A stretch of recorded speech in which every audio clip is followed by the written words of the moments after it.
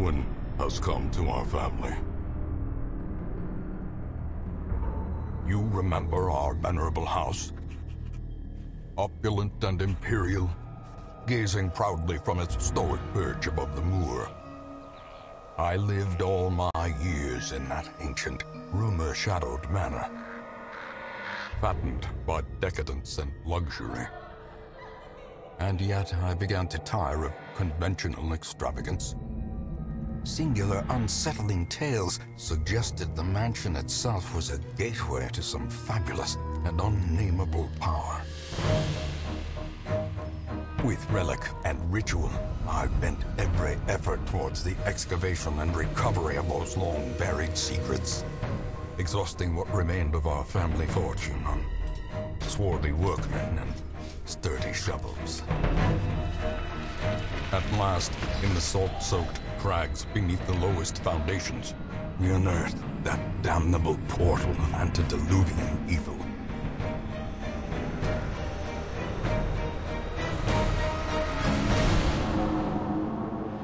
Our every step unsettled the ancient earth, but we were in a realm of death and madness. In the end, I alone fled laughing and wailing through those blackened arcades of antiquity, until consciousness failed me. You remember our venerable house, opulent and imperial. It is a festering abomination. I beg you, return home, claim your birthright, and deliver our family from the ravenous, clutching shadows of the darkest dungeon. Hello, my name is Abe. Welcome back to the Darkest Dungeon. Now, before we begin, a couple things. Yes, I've played Darkest Dungeon before. I have a couple of playlists of Darkest Dungeon up on YouTube. This will be number 3. But I've purchased and installed and downloaded the Shieldbreaker DLC and the Color of Madness. So it's a good excuse to come back to Darkest Dungeon and play a little bit more of it because this game has been on my mind recently. I kind of want to play some more of it. And why not play it in a setting where you all can enjoy it as well? Now, I think I'm gonna play it on Blood Moon. I did last time. I was tempted to do a torchless run of Blood Moon. The testing runs ended very poorly, so I feel like, especially with new DLC, I'm just gonna play it on Blood Moon and we'll go from there. I was tempted to do like a torchless Darkest run, but even that is very finicky, at least on the starting weeks. So I'm just gonna play it normally on Blood Moon, probably high torch for the most part. Second thing, well, I mean, that's already like 4 things, but 5th thing, Darkest Dungeon 2 has been not announced, but there is going to be an early access period for it coming up at some point mid-2021. I don't know if I'm gonna play it. I might just wait for the actual full release at some point in 2022. That way I can just kind of get the full experience from the beginning. That's kind of what I would like to do, I think. So all that out of the way, I think we're ready to begin Darkest Dungeon. I have all the DLCs, I believe, installed and ready to go here. Butcher Circus, Musketeer, Crimson Court, Districts, Flagellant, Shieldbreaker. Also contains several new monsters, probably the snakes, and the Color of Madness. Start campaign, and we're gonna start the campaign on Blood Moon, which is the highest difficulty minus, stuff that you can do personally, like take out the torches and whatnot. And for the Estate Manor title, this will be the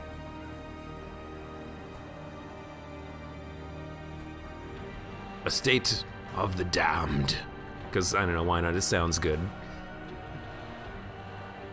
Okay, let's do it. Cutscene time.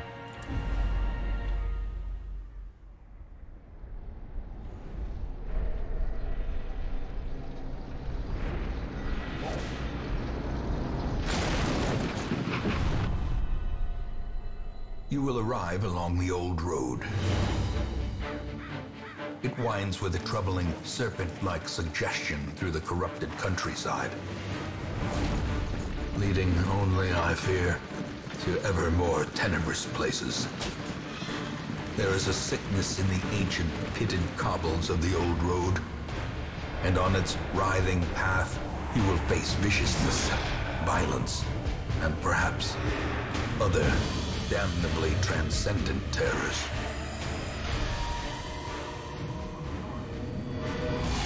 So steel yourself, and remember there can be no bravery without madness. The old road will take you to hell, but in that gaping abyss, we will find our redemption. Oh, the old ghost. How do I hate you? I think I'll actually use the ghost, but we'll make that decision when we get there. So if you've never seen Darkest Dungeon, if you've never played Darkest Dungeon, first of all, check out my other playlists of this game up on YouTube. However, I will go through the basics of the game. It is a essentially turn-based tactical strategy game. We have a group of party members, and we're faced up against monsters that we have to try to take out while surviving and managing the stress of our units. For some reason, the tutorial loading is always the one that takes the longest. I don't know why. There's nothing here that actually needs to be loaded. It should already be loaded because we had a cutscene. I don't know why it takes so long to load. But we have party members on the left side of the screen. Enemy units will appear on the right side of the screen. We manage abilities, the placement of our party members in a line, and we have to just try to survive. Every single mission in the Darkest Dungeon features connected rooms and hallways that you have to explore to try to complete an objective, which is usually just explore enough of the place. The whole reason for that is that we are coming back to the manor on the hill, and we're trying to map out the place, clear passages, explore, take out bandits and whatnot. We always have something that we're working towards. Right now we have Reynold the Crusader and Dismas the Highwayman. Dismas has a gun. He's a bit more of a ranged character. Reynold here has a big giant sword. He just likes to hit things. For now, we're just gonna go to the next room. Brigands have run up these lanes. Keep to the side path. The hamlet is just ahead. Thank you, Wayne June. And we're going to explore this little area here. We're on our way to the hamlet, but our cart crashed. We technically are the person who the ancestor was writing the letter to. We are the person who was like, come back and take over the house. These guys are escorting us, I believe. An ambush. Send these vermin a message. The rightful owner has returned, and their kind is no longer welcome. It's a brigand cutthroat. He has 15 HP, 15% protection, 2 dodge, 3 speed, and a bunch of resistances to various things. Because we surprised him, surprise is a random thing that can happen to either our heroes or the enemy units. Because we surprised him, we get to move first before he does. So we have Dismas in the back, who has Open Vein, which is a melee attack that bleeds the target, which is a damage over time. Pistol Shot, which can be a ranged shot. Grape Shot, which hits 3 enemy targets. You can kind of see underneath each one of these icons down here the enemies that can be hit. And on Grape Shot Blast, it's a connected 3 dots. And Tracking Shot, which is like a self buff. You'll notice that for Pistol Shot, we can't use it because in order to use it, we have to be in the back 3 positions, which we are, but the enemy has to not be in the front, which they are. So we can't use Pistol Shot, but we can use Open Vein at the very least. So we're gonna use Open Vein, which has all of those different modifiers on it. It'll apply a debuff to the target as well. We're gonna hit him. We had like a 93% chance of hitting him. He resisted the bleed, but he still got hit for quite a bit. And now we have Reynold, who all of his abilities just hit from the front. So if we want, we can smite him, which just does damage. Zealous Accusation hits 2 enemies for low damage. Stunning Blow is a stun. And Bulwark of Faith is a protection for the Crusader. Honestly, we can see that we could do 6 to 12 damage, which could kill him if we got lucky. Or we could stun him and then take another turn. And if we take another turn, we might be more likely to get the kill. So I'm gonna go for the stun. It does 6 damage, which is pretty good. Unfortunately, he resisted the stun, but in theory, if he didn't, we could have stunned him and then rolled over to the next turn and then hit him again. But instead, we're just gonna kill him. Continue the onslaught. Destroy them all. And then we move forward here. It's the Transcendent Terror. The Transcendent Terror, I'm gonna use my food here to heal up slightly, is what you get on the Blood Moon difficulty. Normally this is a tent where you get some gold, which is just loot that you get after every sort of encounter. The Transcendent Terror will make one of our units hit maximum stress. Now, not only do you have to worry about your unit's health, you also have to worry about your unit's stress. As the stress goes up, when it hits 100, your units will have a mental breakdown and get an affliction like selfish or masochistic or cowardly or whatever, which will negatively affect them in combat. If you talk to the ghost, you get 100 stress. It's basically just a way of being like, yeah, sure, let's add some hard mode-ness to this run because we're gonna have a unit with affliction. So let's do it.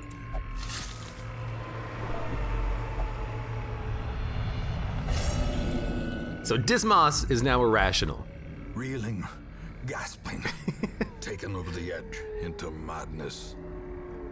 It's really just a way to just add a little bit of a difficulty spike to the early game and make things just a little bit more harder, which I'm perfectly a fan of. A little bit of a story here though is that when I was testing torchless runs,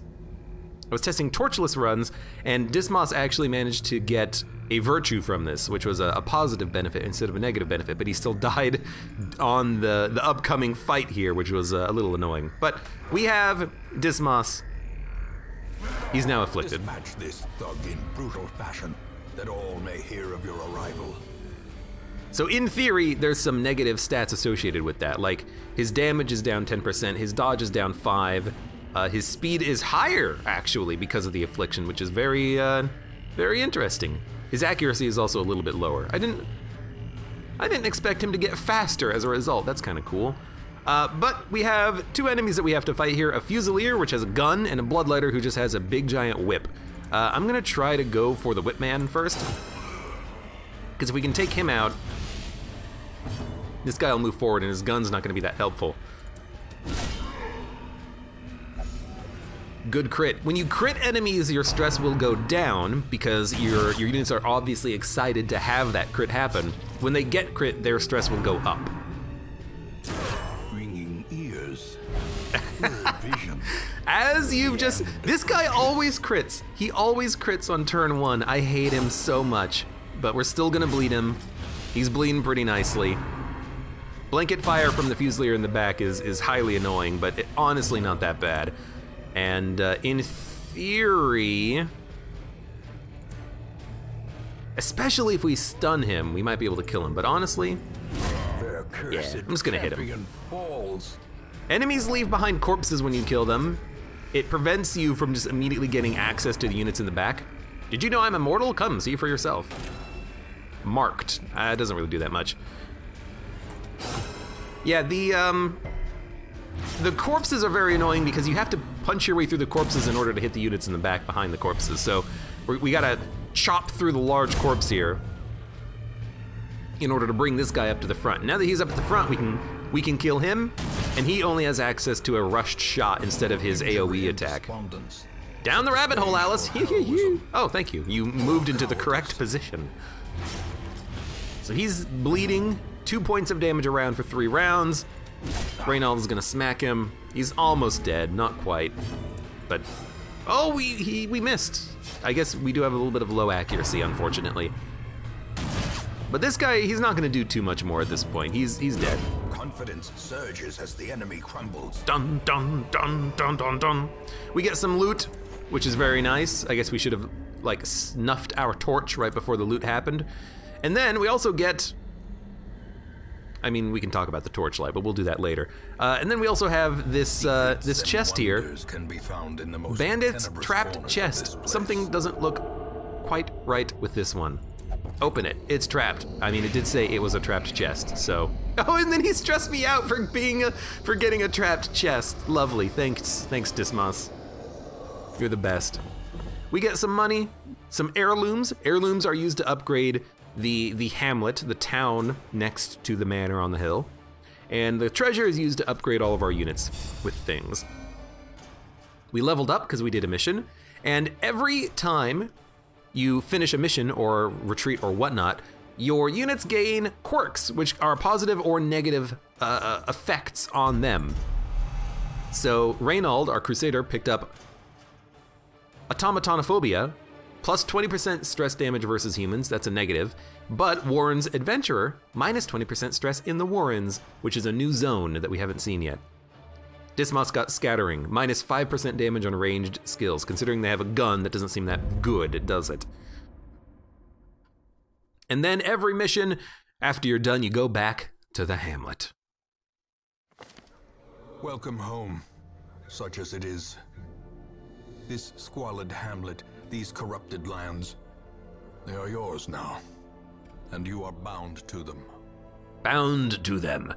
The ruins have been unlocked. Dismas is now level 1, Reynaldo is now level 1, and they successfully escorted you to the hamlet. So we are now here in the hamlet.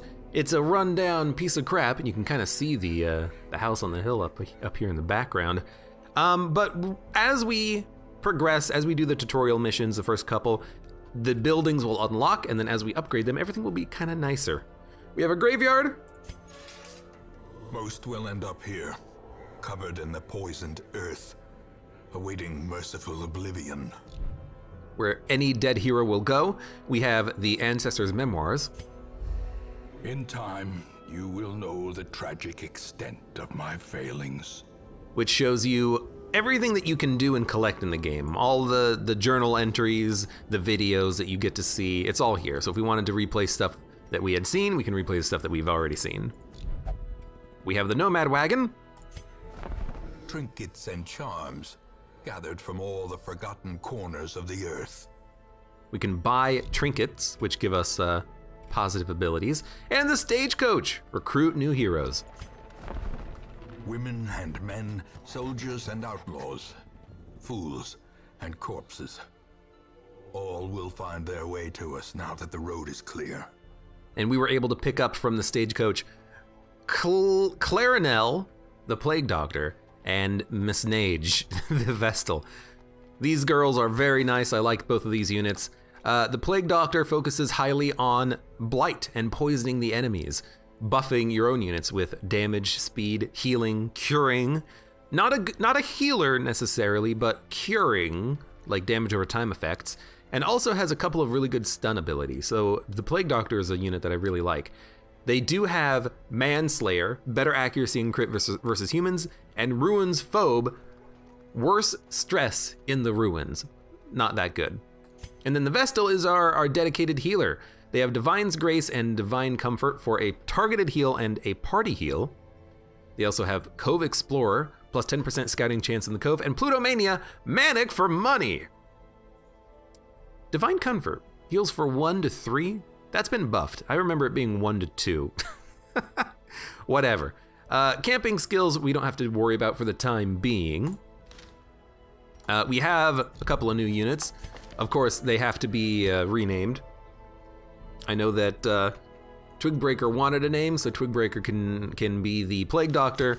And then I also know that Milkjug wanted to be a Vestal, so there you go. There is your Vestal.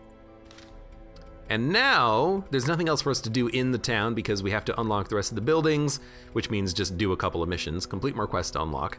So we're gonna embark on a mission with Dismas. Mecca of madness and morbidity. Your work begins. Dismas is still very stressed out. The HP will regen between missions, the stress does not. It gets maintained. So he's gonna enter the next mission irrational, but that just adds another kink to the mix. I kinda like it. So we're gonna add the Plague Doctor and the Vestal to our 4-party lineup here. The usual suspects. This is a very solid party minus the irrationality. And we're gonna go to the ruins, the only location we have unlocked. Darkest Dungeon is the final mission, and we can't do that yet. It's a short apprentice level mission, which means that it's perfectly suited for low level party members. The goal is to explore 90% of the rooms, and if we do it, we get 3,000 gold, 4 crests, and the stun stone, which increases the stun skill of whoever's holding this trinket. Before I forget though, there's one thing I do want to do, which is to go to the stagecoach and actually upgrade it. More arrive, foolishly seeking fortune and glory in this domain. And I just want to get some deeds traded here so that we can upgrade the stagecoach twice. Because now we'll get 4 new party members next mission, and then we can just kind of cycle them out a little bit here. And also we just get more people and more options for party members. So that's the only thing I really wanted to do. We'll do the ruins. Let's go. The cost of preparedness, measured now in gold, later in blood. In blood. And when we go out on a mission, we have to take provisions along. We get to choose what we take. We have to pay for everything, but everything has its own usefulness. You know, torches help us keep the light up so that we can see what's going on. Food allows us to heal and also camp and also not starve to death. So it's probably a good idea to have some food along. We're gonna want a torch, we're gonna want a shovel rather, to break down obstacles. We already have holy water, we don't need medicinal herbs. We do want, I think, 2 keys, so we'll bring along 2 keys. And then, I think that's it. We could bring along bandages, but we have healer, we have someone who can cure bleed if we get bled, so I don't think we need to bring along bandages. I think we'll be fine in that regard. I think what we are ready to do, though, is ready to go. So let's go out on our mission here. Just doing a quick check. You never want to skip the provision phase. You want to make sure you have enough for your missions. I thought there would be dialogue. I guess not. You upgraded the stagecoach? I did upgrade the stagecoach, honey PDW, because I want to get more party members quickly so that I can actually have more options. I don't want to just have the Crusader and Dismos forever. I think that's acceptable. Okay. We're gonna move to the first room of this tutorial. Because this is still the tutorial. This is a set layout for the mission. It's the same every time. And eventually you just start to recognize everything here. So this is our first curio. Curios are interactables in the hallways or sometimes in the rooms themselves. This is just a torch. We salvage the torch and we got a torch. Torches are important because at the top of the screen is our light level. The light level determines bonuses and penalties that we have. As the light gets darker, we get inflicted with more stress. Monsters crit more, they do more damage, they're more accurate, and we're worse. So we want to keep the torch level high for the ability to dodge, scout, and have monsters being surprised instead of us. You don't have to keep the torch up though. If you want, you can go completely pitch black, which will give you more loot, a lot more loot, but it makes the game insanely more difficult, like absurdly difficult. I can't really recommend that you do a low light run, especially if you're not like prepared for min-maxing and you're like trained up for it, because it is ridiculous. It is actually dumb. As the fiend falls, a faint hope blossoms. A faint hope blossoms. We're just gonna kill the skeleton though. Our Crusader, his smite ability does do more damage versus unholy, and this guy is unholy. He's not undead, he's just unholy. So we'll do more damage against him there. Destroy them all. And we have 350 gold for defeating the 2 rabble skeletons. And there's a chest. An unlocked strongbox. Doesn't say it's trapped. It does say it's unlocked, so I doubt a key is gonna help here. Packs laden with loot are often low on supplies. We're just gonna take the shovel, the portrait, and the gold for ourselves. We need all these things. We need all the resources we can get in these missions, especially the shovel, because this is even the cold stone bent on preventing passage. This is just a rubble blockade here. If we have a shovel, we can use the shovel to clear the blockade. If we don't have a shovel, we have to do it by hand. And if we do it by hand, we lose health and stress on everybody. So you want to make sure you have plenty of shovels. So we have a shovel. And then as we progress here, I should have had the torch light up a little bit more, but there's another enemy party here. Stressful incantation. The cultist acolyte, very annoying because they inflict stress on our units as like their primary attack. So like you've got the bone soldiers at the front, they do health damage, and then you have the cultist in the back that does stress damage. You gotta kind of balance, you know, which enemies you're focusing, when you're focusing on them, how you're killing them, all that good stuff. I am just going to hopefully work down this cultist acolyte though. We missed. But I want to kill her so that she doesn't, you know, give us an insane amount of stress. So I'm gonna use the Plague Doctor to try to blight her with the Plague Grenade ability. Did land, and it did blight. So now she's taking 4 damage a round for 3 rounds. So she's taking 12 points of damage, which is pretty good, but we would like to ideally kill her faster. The Vestal here doesn't need to do any healing, so instead they're going to use Dazzling Light, which is a stunning attack. So maybe we can actually stun the Cultist Acolyte. Our ability has 100% base. She has 25% resistance. That means it's 75% likely to land. Well, 78% chance of hitting, 75% chance of stunning after that. All right, well, truly, I love thee, girl. I love thee, so true, my lady. Thanks, Dismas. Dismas is gonna be a bit of a jerk on this mission, but, you know, we did it for the lulz, essentially. All right, Crusader, he cannot hit the Cultist Acolyte no matter what he does, so we're just gonna smack down a zombie. It's not a zombie, it's actually a skeleton. Wrong thing.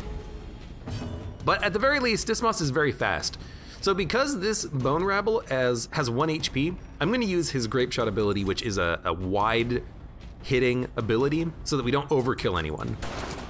Okay, he has to actually land the shot though, for that to work. But I really wanted him to get the kill, that way he could also do damage to the other units, but obviously it didn't work out that way. Okay, so we inflicted another stack of blight, so now the Cultist Acolyte is taking 8 damage per round, including the round in which they were stunned.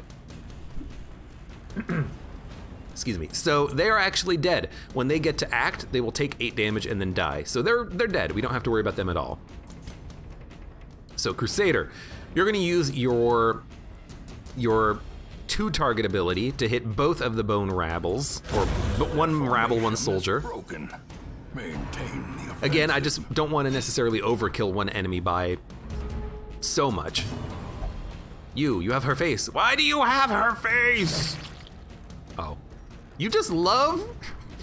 Dismas just loves kicking the crap out of my Plague Doctor for some reason. Why do you have her face? I think that's, you know, made out of like leather, not actual human skin. Although, you know, in this game, you never know for certain. The slow death, unforeseen, unforgiving. Got a stun? Got a stun. Although I'm pretty sure we can just honestly kill this unit. There we go.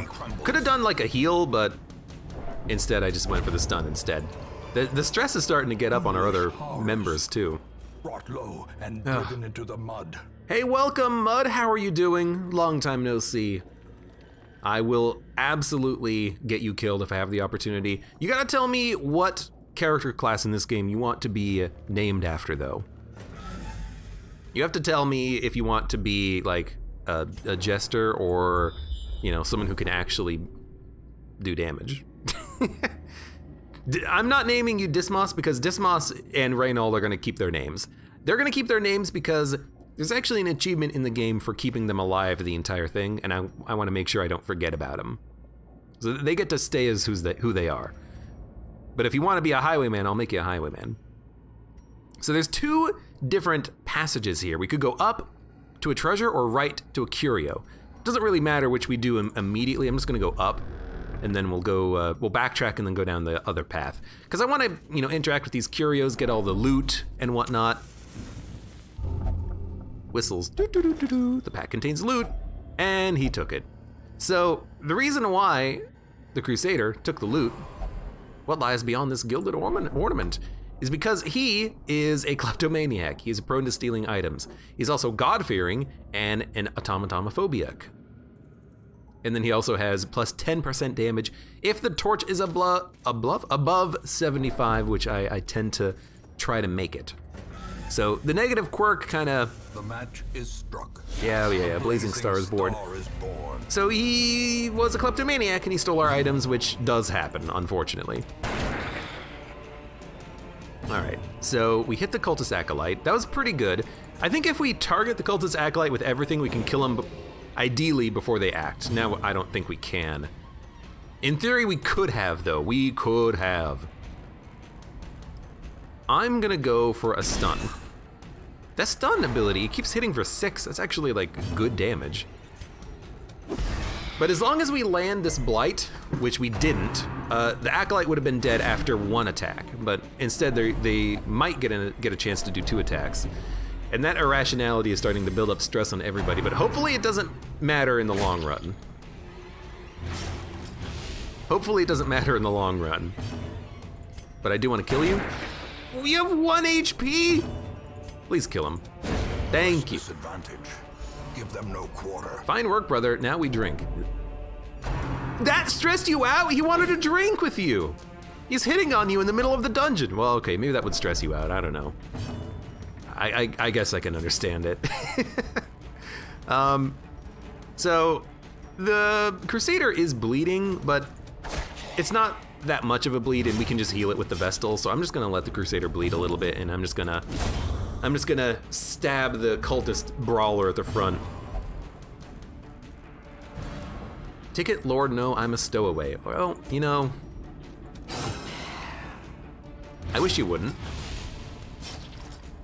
Okay, so the cultist brawler moved, so he is technically dead. He's bleeding too much, he will die on his next turn, so all we need to do now is just any sort of, like, buff that we can manage. Gotta move positions here. So, you know, we're going to use, I don't know, Bulwark of Faith, even though it doesn't do anything. It gives us light level. We're gonna do a heal. It's a crit heal for 8, which is pretty good. I was gonna say, if the Plague Doctor moves, we can cure the bleed and put out another crit heal, which is really nice. You don't get too many crit heals, but you love it when you see it. And then, you know, our health is not that bad. Stress is starting to build up, but the health is okay. And we have a chest here, which we can open with a key to get additional loot. It didn't seem like we got too much additional loot there, but you tend to get additional loot when you use keys on chests. You can use, you know, poison on tree stumps. You can use the holy water on an eldritch altar. You can use your consumable items on certain curios that you find in levels and get bonus effects out of the curio. Sometimes when you interact with the curio, you get a negative thing, like if there's a display case and you break it open or try to open it, it could poison you, but if you use a key, you can just open it for free. So there is a reason to use all of your shovels and anti-venoms and holy waters and skeleton keys so that you can get a little bit of a benefit out of the curio. Guaranteed benefits, rather. There's a curio right here, a little bit of a holy fountain. You have her face, why do you have her face? You love hitting the women, don't you? I don't know why. We gotta work on that.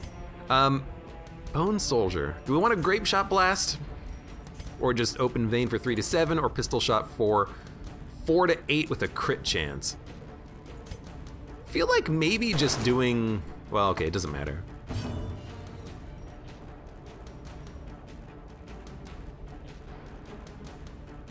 You know what? You can try to keep plaguing the back line. It did work. Thank you for the poison. Fredakler says, waste all of your good RNG early so the occultist can give you a 0 heal with the bleed. I mean, we're not really getting rid of too much RNG this early, you know? It's the first level. And we're not doing a run of 0 light, so I expect us all to live, ideally. But yes, the crit heals are pretty good. Okay, you're stunned. You're not dead, Bone Arbalist, but you're getting there. And they're just attacking me randomly. The hero dies in vain. A sound trade for a touch of fame. Pass. You passed your turn. I don't need you, Dismas. Not until you get, you know, a little bit better. I'm gonna do a sweet party heal because it can heal for 3. It didn't, but it could. In general, the party heal is more valuable if everyone's wounded because you can get a higher roll. You know, instead of healing for 6, you could heal for 12, I guess, if you hit 3 on everybody. So you can heal for more. Obviously we didn't, but we could have. Fine work, brother, now we drink. Stop stressing everyone out with drinks. So now this is another good kind of party heal opportunity. Although the Plague Doctor is getting a bit low on health, we could give them a nice little targeted heal if we want, but if we do 2 turns of party heals, it's probably gonna pay for itself.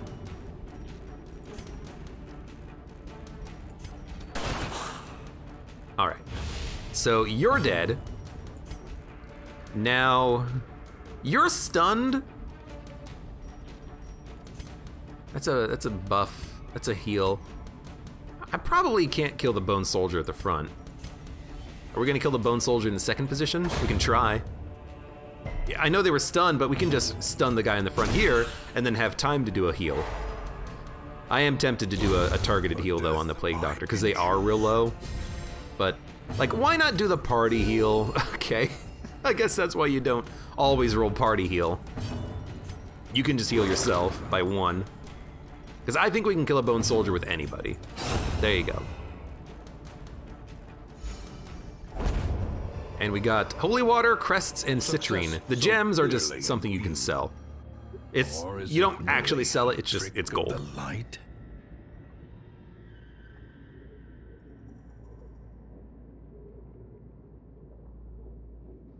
Sorry, excuse me, had a cough. It's sold automatically. You don't have to do anything with it. It's just money. It's another form of money. So there is an altar here, a holy fountain, an ornate fountain of holy purport. We can let the Plague Doctor interact with it, or we could use a interaction item on this. We could use a torch, a shovel, a key, anti-venom, or holy water. It's a holy fountain. What happens if we use holy water on the holy fountain? Divine benefit, a heal and stress relief, and then stress, thanks to Dismas. But that's the power of using items on curios. If you either A, know what you're doing, or B, get lucky, or C, experiment, you know, you can get some nice payouts on those every once in a while. Okay, and now, in this hallway here, we have a trap. Out of everybody, our highwayman has the best chance of disarming the trap. It's better that he tries that rather than the trap just go off in our face and hurt us. So there we go. Okay, and then we don't need to go down this hallway. I actually know what's here. There's a trap there, and that's it. We're gonna go to the right instead. The pack contains loot. A couple of charms. Blight Amulet, plus 20% Blight skill chance, plus 20% Blight resist, minus 20% bleed resist. You know what? It's actually really good on the Plague Doctor because they have a Blight skill, and it's really nice if that has a plus 20% chance of applying. Now instead of, you know, 80% chance, it's 100%. Instead of 75%, it's 95%. So that seems like a pretty good one to have. And everything else I'm just gonna take. We could put the disease charm on somebody, but it also comes with a -2 dodge, and I guess we'll do that. Everyone has at least 2 dodge because of the torchlight. So yeah, I don't really want to lower someone's dodge down to 0. So let's just say no to that one. And then we have here a hunger check. Randomly, you'll get these in dungeons. You can't predict them. This is the only guaranteed one because this is still a tutorial level. But if you have food, you can just eat food to regain a little bit of health. If you don't have food, you starve, and everyone takes health damage and stress damage. So you always want to have food for this.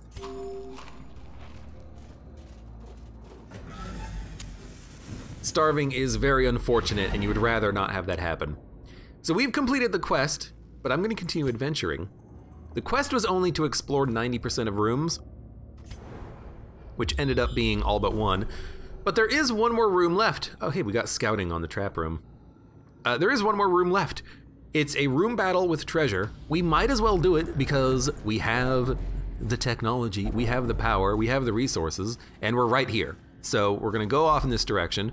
This is why I brought the shovel at the very beginning. And this is the last room. And if this is the way is yeah. The path is clear. He likes talking about We torches. require only the strength to follow it. If this is the last room, I'm going to eat to get up to full health on everybody. We still have a stack of food, but we can, if we don't use this food, we can bring it back with us in order to get a little bit of a refund. But we might as well get full health on everything and then go into the next room. And we know that there's gonna be combat in here because every room that has something in it is combat. So we surprise the enemies. There is a bone defender, he's got a shield. A bone soldier, he's got a sword. The bone courtier, who is another stress enemy. And then the bone arbalist in the very back, who has the arbalist, the crossbow. Is that an arbalist? What is an arbalist? I don't know. In any case, I would like to focus the stress guy down because we have full health, but not full stress protection. So I'm gonna try my best. That's a great crit.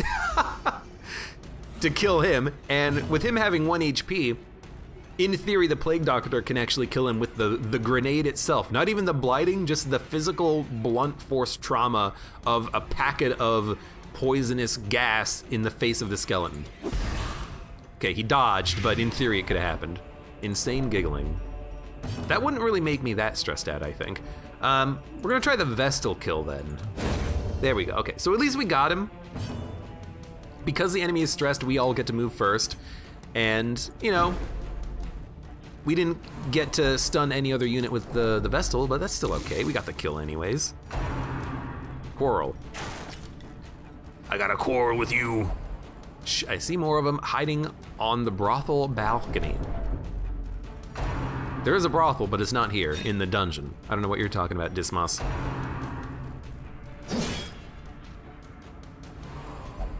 Thank you, but no, I have already eaten this morning. This is, gasp, this is the negative of having someone with an affliction. You tend not to want to have afflictions on your team. He just made my Crusader hopeless. There can be no hope in this hell. No hope at all. Well, hopefully there's a little hope. Definitely annoying. We can deal with that though. This is the last combat. Okay, the crits are actually like beautiful though. And we're not gonna be taking these people along for the next mission anyway, so we can afford to have them be a little bit stressed out and we can just deal with it. But this is why you don't wanna have afflictions. You want to be able to manage your stress so that you don't get yourself into this position to begin with. Axe Blade. We are not taking that much damage at all. The Vestal's having a hard time being useful because they keep missing their stuns. But at least, you know, the Vestal did get the kill on the Bone Courtier, so that's not too bad. Fine work, brother, now we drink. Why does that stress you out? I would love to have a drink right about now. Well, with only one unit who has high protection, 25% protection, all we can really do is just leave me alone, the others need aid more than I. He is hopeless. What's cool about the affliction system is that they all do different things. Hopeless, he didn't want the healing. He's like, no, don't give it to me. You know, he's acting hopeless. Dismas is acting irrational, not only with what he's saying, but he's hurting his own people sometimes. It is a very cool mechanic. Fine work, brother, now we drink. But I don't understand why drinking is seen with such negativeness in this location. What terrible strength. We did get stunned and knocked back by the Bone Defender, but you know what? Two can play that game.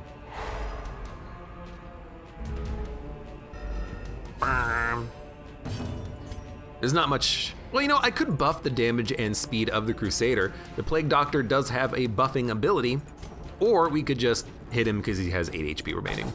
Or we can just miss. Yeah. Everyone's gonna get stressed out. But in theory, we can just... Nice. We can just, you know, hit him a few times and he'll be dead. So let's hope that we can do that. Will alone cannot slow the setting sun, so why try? You buffed yourself. So he's hopeless. Did he buff himself because he's hopeless, or did he just use a random ability? You marked yourself. He's almost dead.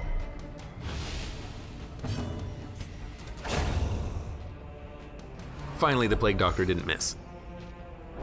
Oh, I forgot to. Oh, I did it! Terrors may indeed stalk these shadows, but yonder. Snuffed out the torch. Why snuff out the torch? Just in case you can get some additional loot, because you do get plus loot. So we're gonna open up this chest and hope that we can get some additional things out of it. 1 jade. Get rid of 1 anti-venom. All right. Quest complete. Let's get out of here.